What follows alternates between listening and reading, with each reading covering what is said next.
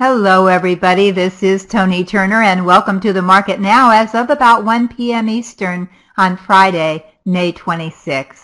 First, please know that at ToniTurner.com we know that freedom is not free. We honor all veterans who died while serving in our armed forces and thank all who are serving now. God bless. And to all of you who are out there, we wish you a wonderful, safe, and happy Memorial Day weekend. And now, on to the market.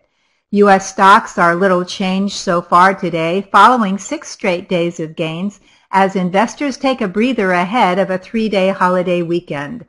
A strong batch of earnings reports from retailers drove the S&P 500 and the NASDAQ Composite to a record close yesterday, Thursday, putting all 3 major indexes on track to post their strongest weekly gains since the end of April. Earlier today, a report showed that the U.S. economy grew at a 1.2% pace in the first quarter, slightly more than the 7.7% growth estimated earlier. The higher reading was in line with economists' expectations. And now let's go on to 3 charts that could give us some insight into the week to come. First of all, we're going to look at a longer-term chart today. When we look at our S&P 500 spider, symbol SPY, which follows our S&P 500 index, this is the ETF that follows the index. It's a good idea, the stocks you're trading, the indexes you're looking at, to look at a longer-term chart from time to time. Now, this is a weekly chart where every candle represents a week's worth of trading. When I captured this chart today, the SPY was trading at $241.77. It made a new all-time high yesterday of $242.08. So far, it's still within kissing distance of this all-time high. Now, on this chart, I've plotted a 30-week simple moving average. And as you can see, this goes back to the year 2013, starts right there. And as you can see, this 30-week moving average works really well as a trend line. For the SPY, you can see where it's come up and the SPY has touched it and then moved up, touched it and then moved up much of the time. It did fall a little bit in 2014 below it, but popped right up and used it for support again.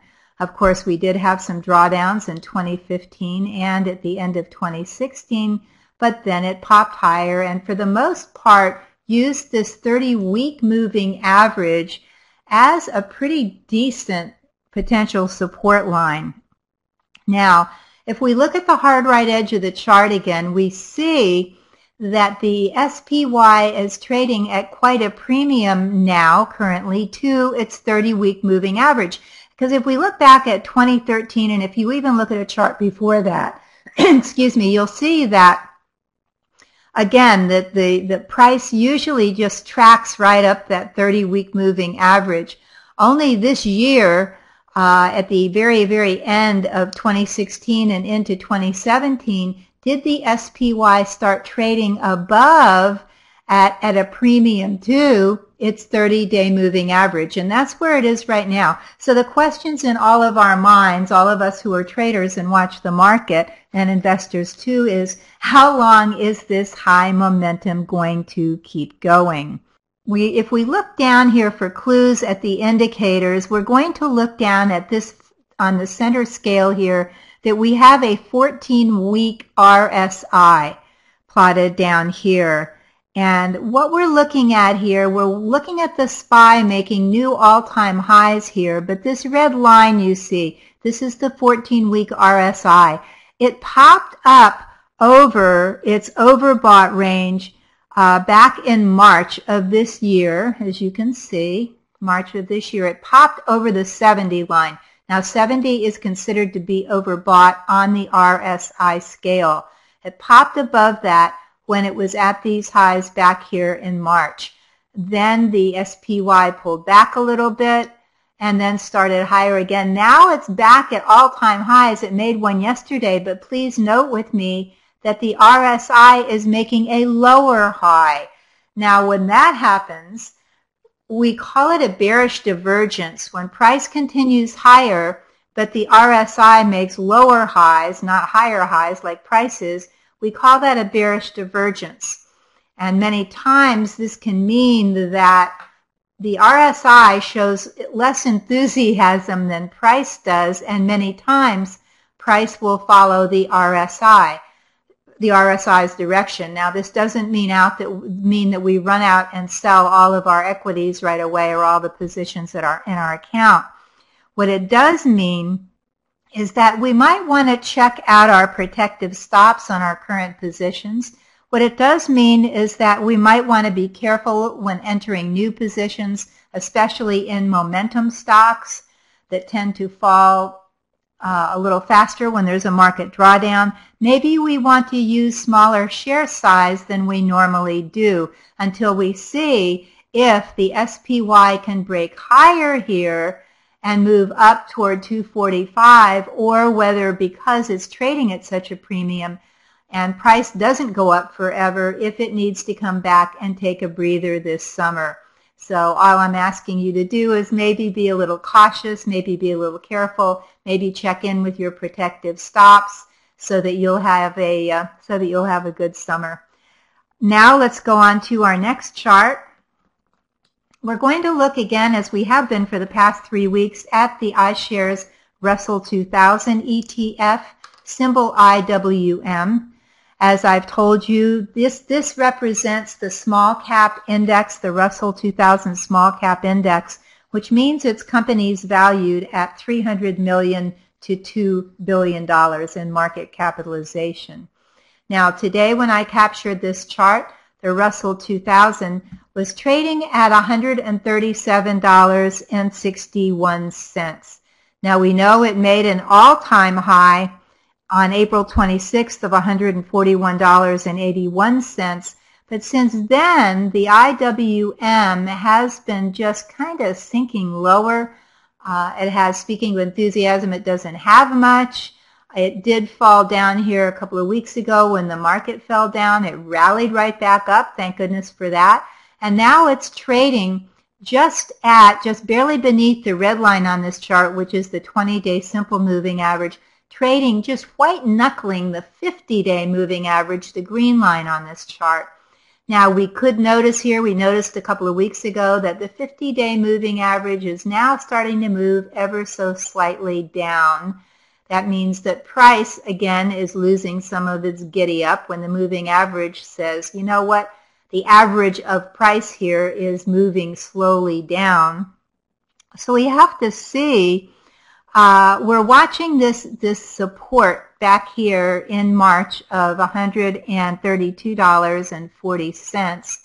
And if I could draw a straight line, it would come in right around there somewhere. We want to keep an eye on this 132, 133 level and see if the IWM can maintain above this potential price support. If it can, it will be good. If it has to roll over and move below that and head toward the 200-day moving average, that could actually pressure the broader market, as the IWM many times will act as a leading indicator for the broader markets. That means for the S&P 500. So we want to keep an eye on the IWM. Now, in the event that in the coming week it can rally up and head back toward a 140, fantastic. Then we can exhale. But we want to keep an eye on the IWM and see which direction it heads, as again, it can be a leading indicator for the broader market. Our final chart today is a chart of the Guggenheim Solar ETF, the TAN, aptly named. The symbol is.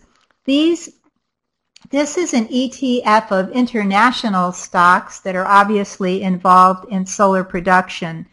Now, the top components in this particular ETF are from US, Hong Kong, China, Norway, Germany, and other countries, and include First Solar, Canadian Solar, Meyer Burger Technology, Atlantica Yield, and SunPower. Those are some of the names in it.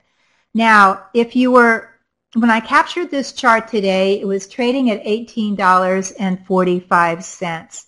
If you were to look back at a chart that dated back to April of 2015, you would see that TAN, or the solar ETF, is trading at a high of $50. Since then, for the most part, since way back in April of 2015, it's been in a really vicious downtrend. Actually, it's more or less been following the price of oil lower. Now, the good news is, since in 2016, it started forming a base. And right around the beginning of 2017, as you can see, it came down to below $17, down to a low of $16.45 actually. But subsequently from that, it's been making a series of higher lows, and you can see this trend line I drew. Actually, we can also see it here forming a wedge. So if you look at this blue line that I drew on the bottom, and then the of the price action, and then the line overhead that has been coming down, now you can see that it's forming a wedge, and the TAN right now is above its 20-day moving average, above its 50-day moving average, and trying to get over the 200-day moving average. If it can get up above this 200-day moving average, and if it can close above it and continue higher, then I think it's possible that the TAN could move to $19 and higher. Now, if the market comes down next week, if the market starts to fall, of course, there's a possibility that the TAN could move back down toward its 50-day moving average. You know me by now. If price moves below its 50-day moving average, which is coming in here at about $17.60, at that time I will no longer be interested in TAN, and if I am in it, I will probably sell it. However, if it can stay above this 50-day moving average on through the summer, it may, as long as it can stay above that and look positive, it may be something that we want to get into for a little bit of the longer term. Now, please know that this is not a day trading vehicle. It doesn't have the volume for that. So if we get into this, we'd want to hold it for longer than a day or so. Okay. Now on to next week's economic reports, but first, please join us this coming Tuesday, because the market's closed on Monday, May 30th, for our next session of Tony's Market Club. We'll talk about which side of the market to trade, have a mini trading lesson, and I'll give you stocks and ETFs that may become ripe for high potential trades. Tony's Market Club is a low-priced, high-value opportunity to learn more about the market, become a smarter trader, and make more money. So please join us. If you can't attend the live session, no problem. The recording of our session is available to all of our members a few minutes after the session ends. For more information and to join, go to tonysmarketclub.com. For economic reports this coming week, as you all know, the market is closed on Monday for Memorial Day weekend. On Tuesday, the economic reports include PCE prices and the Consumer Confidence Index. On Wednesday, we have pending home sales and the Fed's Beige Book. On Thursday, we have the ADP employment change, auto and truck sales, jobless claims, and oil inventories. And on Friday, we have the monthly jobs numbers with the unemployment rate that will be watched. Again, join us for Tony's Market Club this coming Tuesday. Don't miss out on this terrific opportunity to raise your trading skills and your trading profits. Until next week, keep green on your screen. I'm Toni Turner, and this is The Market Now.